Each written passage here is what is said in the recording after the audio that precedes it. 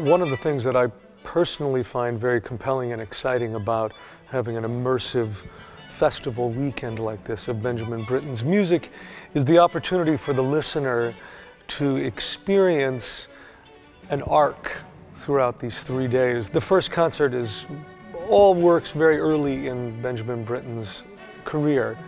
He was really obsessed with this sort of Apollinean idea of clarity, youth, innocence, excitement. And at the end, we get to a man who's ill and is questioning the validity of lost innocence and what that means. It has a sort of uncomfortable or scorching relevance to where we are today.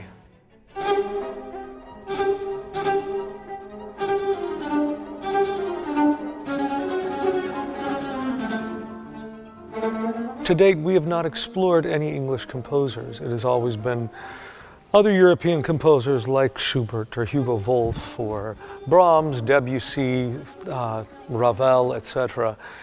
And if you do make all 3 concerts, I guarantee you will be rewarded as you see the arc of the life of this composer.